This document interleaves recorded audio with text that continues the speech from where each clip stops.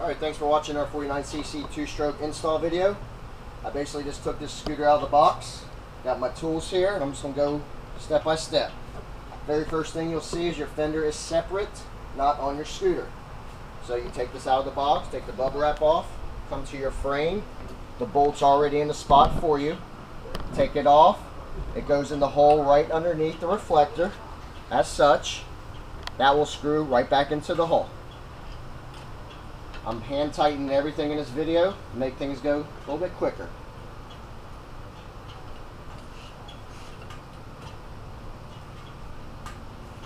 I am righty, so I gotta tighten on my right hand. Alright.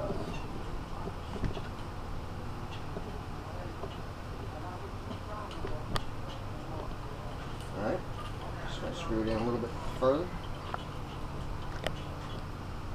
Alright, you can actually adjust your angle. These brackets actually bend. You can move this up, down, your desire.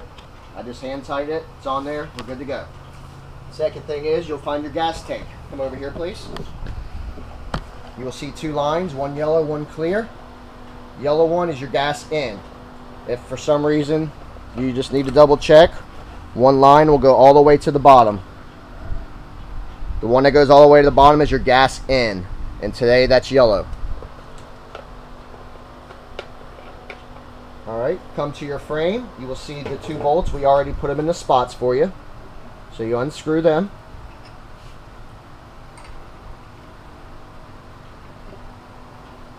Now it's very important to keep the rubber washer on the outside of your tank. So on the first bracket, the tank's going to go on the outside. Rubber washer, screw, tank, frame. Nut on the back side.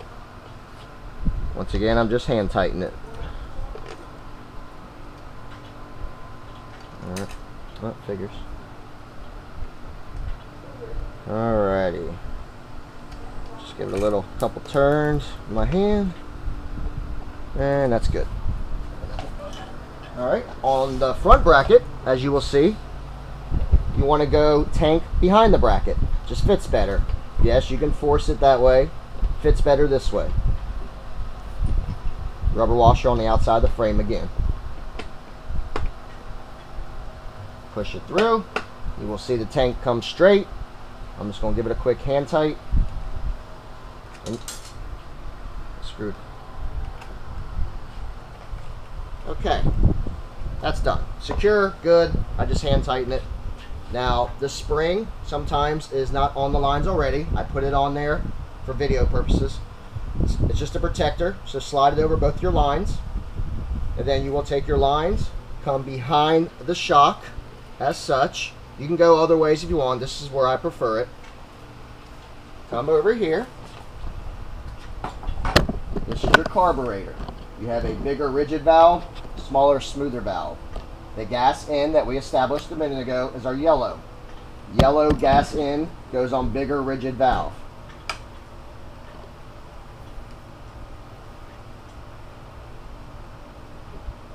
As such. Your gas return goes on the smaller smooth valve.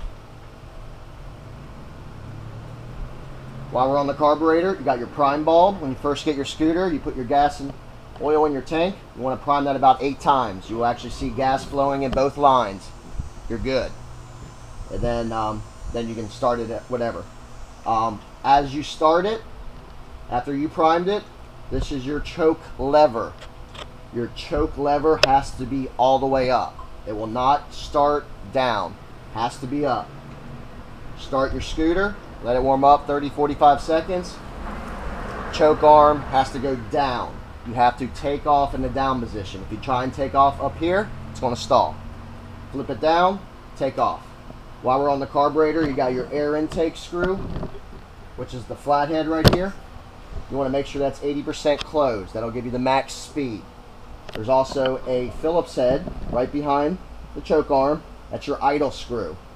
I recommend putting the scooter together on top of a box, start your engine, and you can tune up your scooter a little bit, give you a little more takeoff speed and help it start easier. I recommend one full complete turn clockwise and start there. Then you'll start your scooter up. You can tune it up a little bit more. If you over tune it, your back wheel is going to spin on its own. So you just go back counterclockwise. You've gone too far. That'll give you a little more power. Makes the start easier. Lastly, up position to start, down position take off. Alrighty. Now we got our seat and seat post. This is how it's going to come out of the box. This is your quick release arm. Small pull, big pull. I want to reiterate right here that your clamp bolt has to be directly in front of the slit on the metal. If this is over here or anywhere inside in front, when you close this, it will not squeeze the metal. It will not grab this.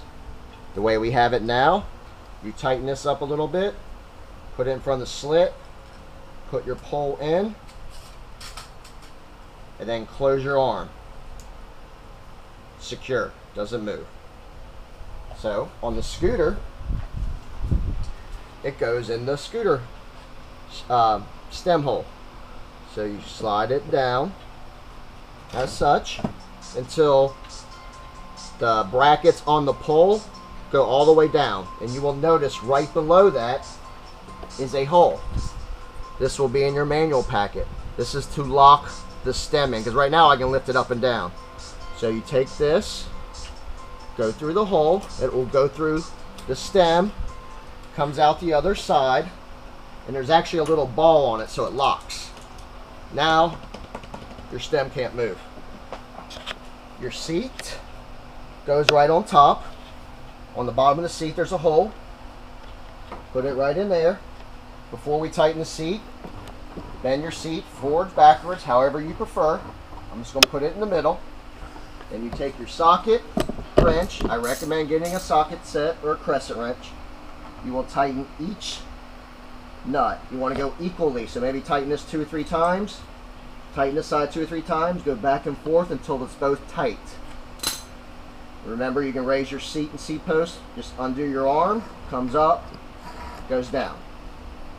To take it off, pull your pin,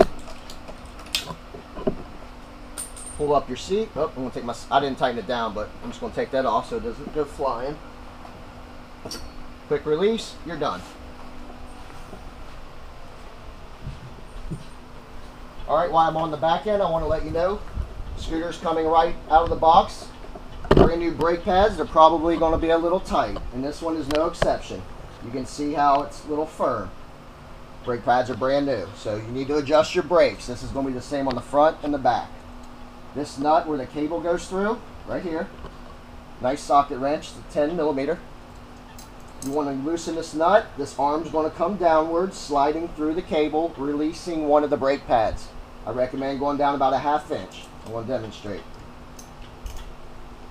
I'm loosening it, and now it's sliding. Go down a 1/2 inch, tighten it back. Now it's good. Now that's one brake pad. The other brake pad is this bottom Allen screw. Followed right down to the bottom. I recommend starting with a 1/2 turn counterclockwise, just like that. That releases the other pad. Now let's check the wheel. Look how easy that is, no effort. Perfect. For a very long time. You will never have to do that again. You do it right just like that, front and back, you're good for a very long time. I do just recommend testing all your bolts. Make sure everything's tight before your first ride. These are your chain tighteners. It should come nicely adjusted, medium tension chain.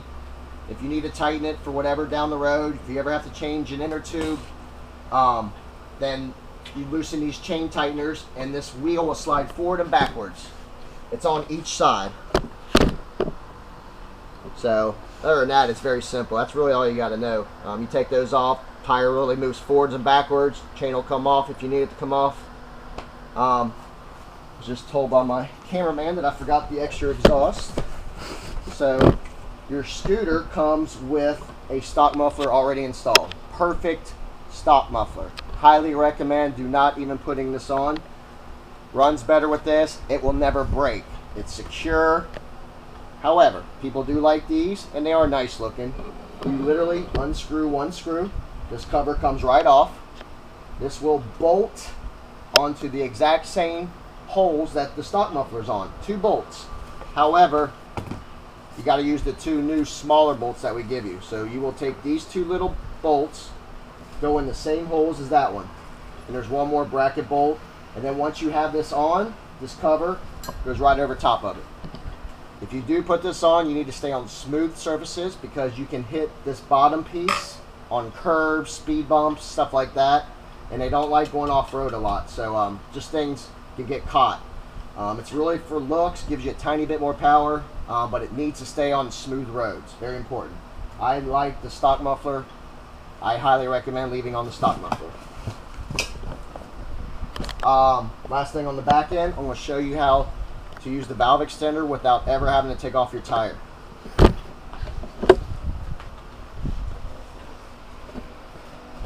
Your front tire, you don't have all this chain stuff, so it's very easy. You can just take any hose right to it, zip zip, you're done.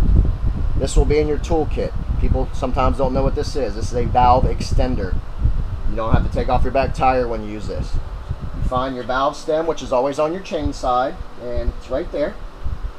It goes right through the hole of the sprocket, and it will screw on to your valve stem. So the big end, valve stem, you're going to have to turn it clockwise about 25 turns to the right until you can't turn it anymore. It has to be all the way on. Then this end, just any tire pump. Very simple. You can always do it the old-fashioned way and take off the tire. This saves you a lot of time. For time purposes, we already put on the front tire, but this tire will come not installed. It doesn't fit in the box when it's installed, but it's very easy. This axle will be in your scooter box. On the axle, you have a spacer and a washer, spacer washer. The side without the disc brake, this is the disc brake, the side without gets the longer, I think it's a 1.5 inch spacer. Put the washer in between the bearing and the spacer on that side. This side, a lot less room, you got a 1/2 inch spacer. So you go washer in front of the bearing, small spacer, that's it, nut. This front brake is just like the back brake. We've already adjusted it. Turns very smooth. That's pretty much it. The last thing is our handlebars. Let me slide in here. This is your gooseneck, the folding gooseneck. This is very important that you do it right from the beginning. So I'm going to go over what's going on here. This goes down into the frame. This is your steering ball. You don't see this because it's in here. So what's very important is you tighten this bolt, which is right here, all the way down to grab this ball very firmly. I've already done it, so once you do that, it grabs your front end. And before you actually tighten that bolt, you want to make sure your gooseneck is all the way down. It needs to be right on top of this nut. There cannot be a space in there. And in order to get it all the way down, most of the time it is, but there could be a little 1/2 inch gap from the factory. Take a hammer, I got a padded hammer, and just hit down on it. Hit it all the way down until you have no gap. Then it's perfect. This also has to be aligned with your front tire in a perfect line. If it's off to the left a little bit or right, just take a hammer, tap it either way. You do all this before you tighten it because it'll move very easy. And then once you get that, you take your Allen key.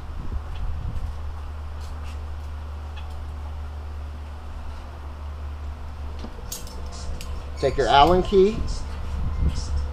This is before you put on your handlebars. And tighten that down all the way.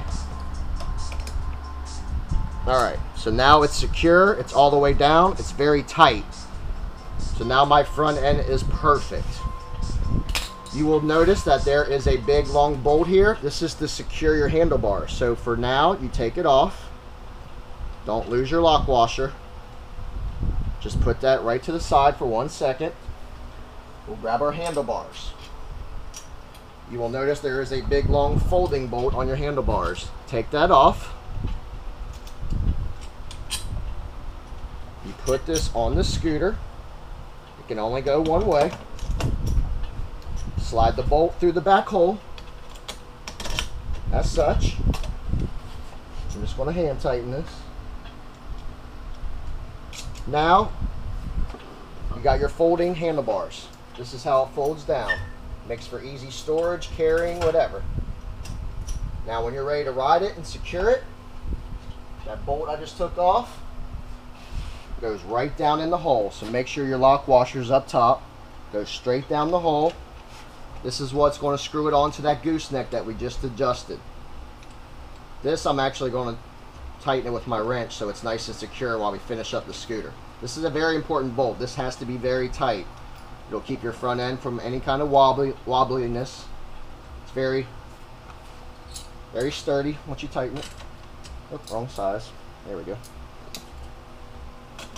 I highly recommend a nice good key set, because those little tools that come with the scooter, you can't get as much torque. This is a very important bolt, as well as tightening the back. Don't forget to tighten that with a nice wrench and a pair of pliers.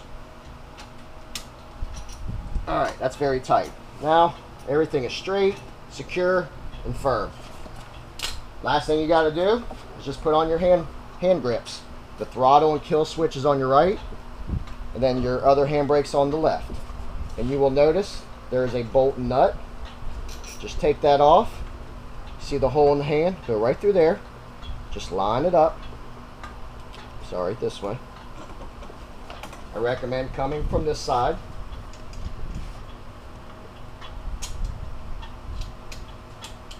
And it pops right through. Take your nut from the back side. Oh.